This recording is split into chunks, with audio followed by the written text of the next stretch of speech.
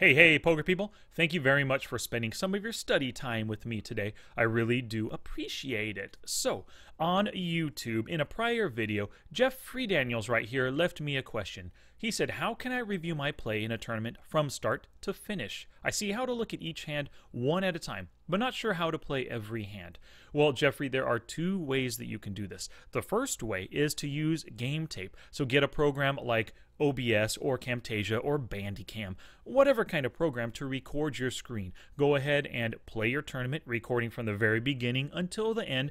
Who knows, it could be a 30-minute, it could be a 3-hour video. Whatever. And then at some point you're going to go back, maybe the next day, maybe a couple days later, go back and watch it from the very beginning, watch your play, see if you made any mistakes, look at the different spots you were in, see if you missed steal opportunities or re-steal opportunities or re-jam opportunities. Whatever it is, go through, watch the game tape, and learn from your mistakes. Hopefully within the game tape, you're also speaking through your actions so that and hopefully it's recording your voice, not just the gameplay, so that you could hear yourself think through your actions to see if you maybe catch any missteps in logic or just bad decisions made and maybe verbalizing incorrect information. Whatever it is, re-watch that game tape to learn from any mistakes that you made and learn from your opponents as well. Or the second thing you could do is use PokerTracker 4, and I'm going to show you how to do that right now. So, the first thing that you're going to do is group it by tournament. You could group it by tournament description, buy-in, position, starting hands even, but just keep it by tournament. When you group it that way, you'll see all the tournaments listed just individually, one by one, with all the different stats and details, money won, hands played, all that jazz right here. You're also going to select your date range. You can see this year, I've only played 11 tournaments. It's just not much at all. I will be upping my tournament game soon, especially because I'm going to the WSOP, and I'm going to be playing in some live events, so I need to get some practice in now. So I'll be upping this really soon.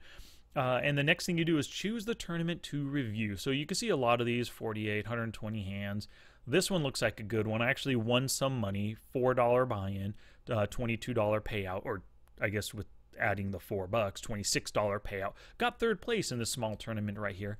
225 hands. So when you do this, you're going to see all the hands are going to be listed here. You're going to want to make sure that it is sorted by date with the earliest hand played up top right here. So you can see, 2:48, 2:49 p.m. the times go. When you just right click and hit replay all hands in report, it starts with that Queen 5 offsuit. The very next hand is a 3-9 offsuit, and then the 4 deuce offsuit. This way I can go through, or you can go through as well, hand by hand to see how you played, how you responded to the different situations as the tournament progressed. So this is the number one way, just to go through the hands one by one to see every hand played within the tourney. And actually, to tell you the truth, we played 225 hands. This only shows the most recent 100. So let's change it to 500 hands. Now all 225 are here, and it looks like the very first hand was the King 7 suited. So right when we sat down to the table, dealt 3,000 chips. We were actually heads up before other players came in. Not too shabby right there. Ended up folding on that very first hand. So that's how you're going to review hand by hand right here. So sort by date from the earliest up top like I showed you. And now that you have the tournament selected and you've gone through it one time already to see what mistakes you made and where you could have played better, what you'll want to do now is use the filters for more detail. So let's say maybe you are working on your 0 to 15 big blind game. Pot size and stack depth. Pre-flop, you had between 0 and 15 BBs. Turn that filter on. Actual stack size between 0 and 15. Save and apply. So out of the 225 hands, it looks like we only had 2 hands. Out of the 225, we only had 2 hands. Are you serious? Chip stack 0 to... Oh, look at that. 46, 36. It looks like I went up in chips big time. Never had below... I guess there's 17 big blinds right here, 18. How interesting. In this tournament, 225 hands, wow, I didn't go below 15 big blinds except for maybe somewhere right here. Oh, and this is estimating. This is rounding, actually. It might be like 15.2, so it didn't show up. So I only had 2 hands. Well, I mean, that's how you could look at your different big blinds. What about you want to see your holdings right here? Let's see, maybe you want to know how well you do in the tournament and how you respond with like suited connectors.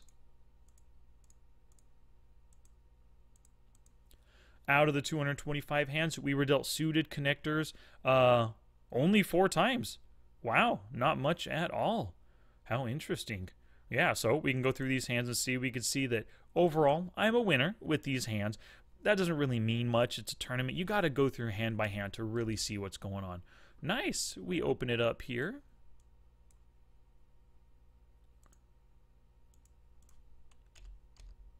Get a caller, flop the gutter, throw out the c-bet. Ace, we say, hey, buddy, we're not scared of you. We don't think you have an ace. And he folds. Lovely, took it down. So that's how you could look at your different holdings. What about positions now? What if you've been having a hard time lately of playing out of the blinds, for example? Actions and opportunities, pre-flop. Let's just click posted any, no, not any blind or ante, because that's any position right there. Let's go to posted the small. Let's just look at post of the small blind. Add that to filter. So now out of the 225 hands that we were dealt, we saw the small blind 57 times right here. And so we can go through, take a look at all of our small blind play. What we can also do is look at 3-bet opportunities, which in tournaments, you know, we should have plenty of chances to 3-bet re-steal or 3-bet rejam or just 3-bet over wide ranges, that kind of a thing. So let's look at 3-bet opportunities pre-flop. So 3-bet opportunity facing a 2-bet. 225 hands, we could have 3-bet 67 times, so a little over a quarter of the time we're facing some kind of a raise pre-flop, whatever position that we're in. And then you can go through and start looking through these hands, figuring out, hey, where did I make the most chips in a 3-bet opportunity, and where did I lose the most? Oh, lost the most with jacks. Just called. Maybe I'm slow playing. 36, 24, 37. Yeah, I'm probably just slow playing right here, hoping to get some good flop action. Got the overpair. Probably hoping to check raise. I don't remember this tournament. I'm hoping I'm checking. I'm hoping that I'm planning on check raising. Ace comes, so I'm probably slowing down, waiting for him to bet. He didn't bet. Ace is on the board. I might as well bet to try to just get some value out of an 8 that might call, or out of a king-high hand that doesn't believe we have anything because we played passively. He just calls. Ace 5. Yep, we just lost a few big blinds. Not too much there. Looks like a lot of chips, but it's only a few big blinds lost. And the biggest winner was a jack-high flush hand. We had the opportunity to 3-bet.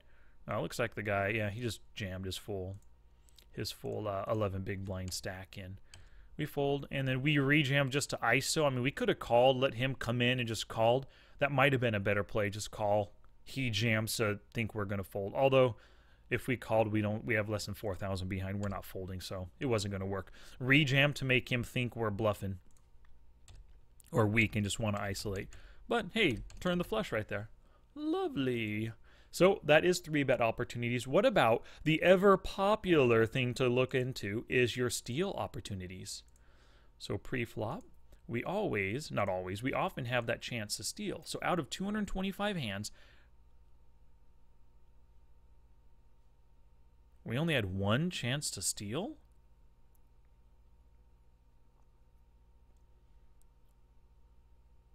Oh, no, wait, it switched.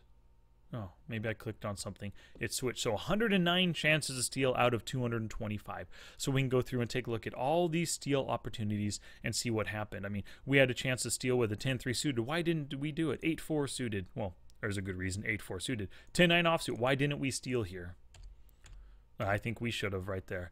37 big blinds versus 50 and 42. Yep. This was an opportunity to steal. We would have stolen and folded to his re-raise. So be it. But still, 10-9 offsuit is good enough, 3-handed, to be stealing at least. Yep. So that's a steal opportunity. What about a re-steal opportunity? Because in tournaments, we're often in the blinds, of course, with somewhere less than 20 big blinds. It's a great spot to 3-bet re-steal over wide openers. So how do we look for 3-bet re-steal opportunities? Well, pre-flop opportunity is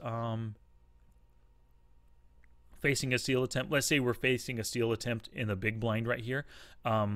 And then we have that opportunity to 3-bet. In the big blind, opportunity 3-bet facing a 2-bet steal. Same tournament, good. Oh, we had 23 opportunities. So if we take a look here, how come I didn't re-steal with the King Jack? Pretty aggressive player. Oh, just a 3x. But you know, I think with that king blocker, I could have re-stolen here. And I just folded instead. I mean, I think that probably deserves a call or a 3-bet. It's not a great hand, but it is most likely ahead of his pretty wide, most likely wide button stealing range. So I do like a 3-bet here, just to even like up to 7.5 big blinds. I think players in tournaments often fold to bet sizings like that.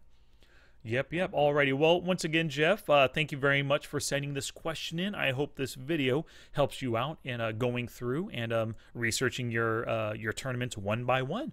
Alrighty. Thank you very much, everybody, and I'll catch you in the next vid.